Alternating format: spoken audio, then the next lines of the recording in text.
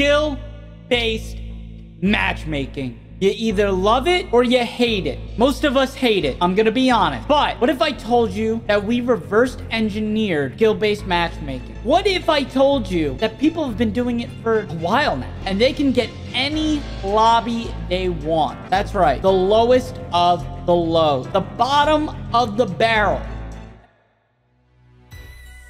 There's a reason why people aren't dropping the amount of kills that I drop in my lobbies. You know what I mean?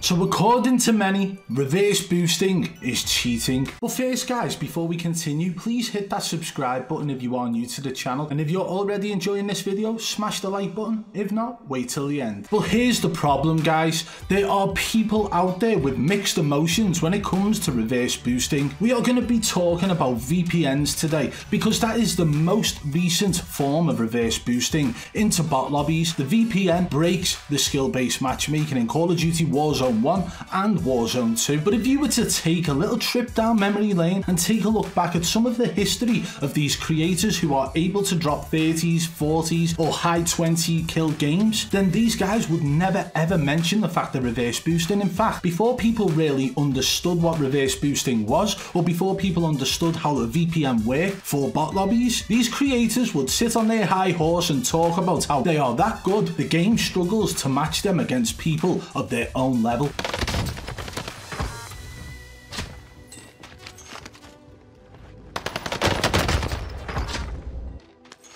Oh my god.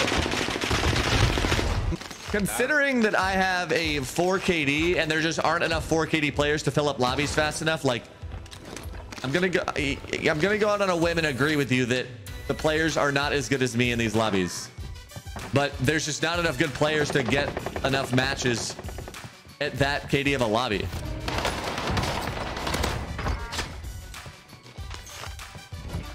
The way skill-based matchmaking works is it tries to find people in your skill base, but over time it'll just slowly lower the skill base if it takes too long to find people. That's why people in Hawaii have really big bot lobbies.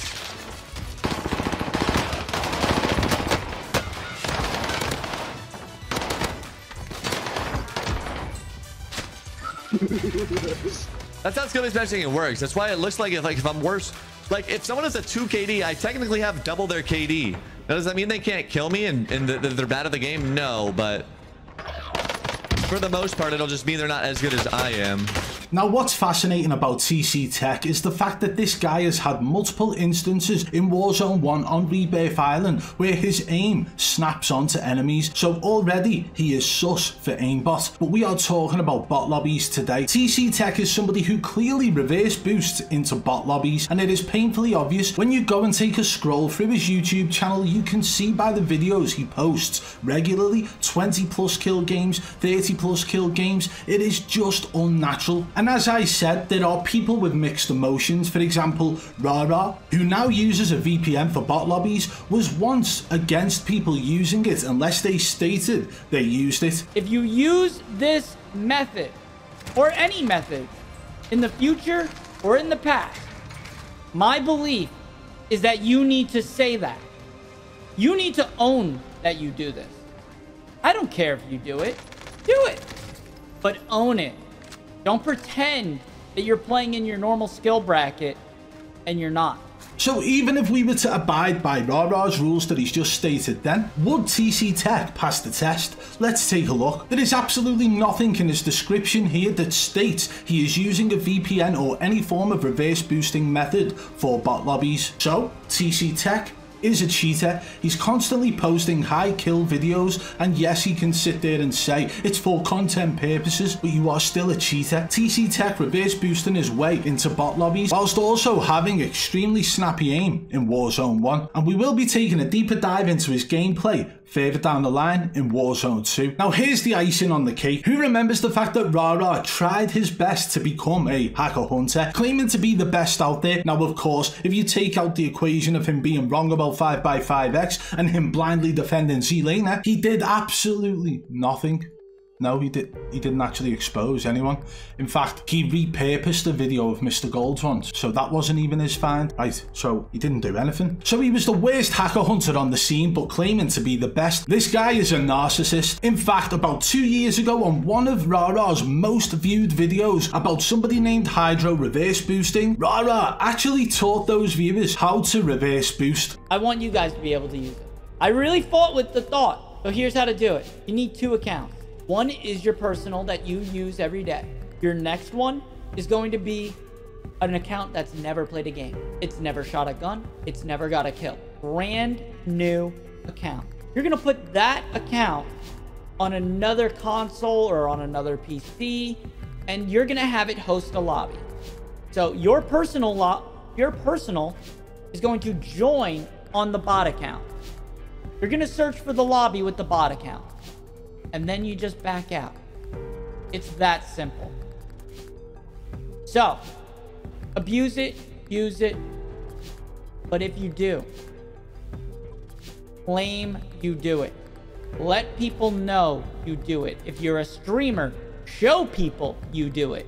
If you're a YouTuber, tell people. Put a disclaimer in the video. Reverse boosted lobby. I don't care if it's a text. I don't care if you just say it out loud. Because guess what? It's easy to tell when you watch the gameplay. Hydro, it's very easy to fucking tell.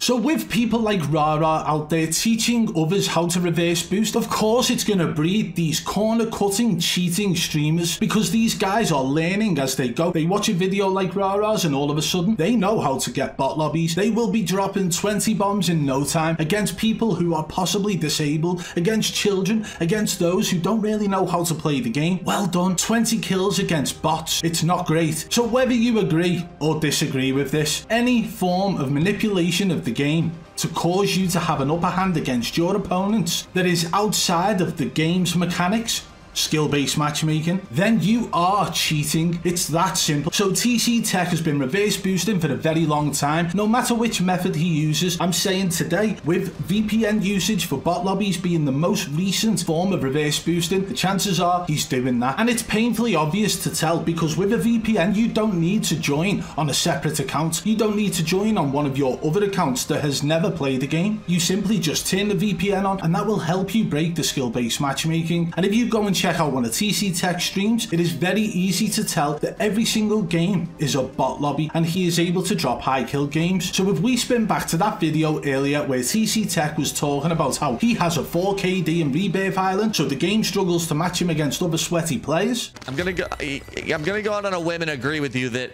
the players are not as good as me in these lobbies, but there's just not enough good players to get enough matches at that KD of a lobby.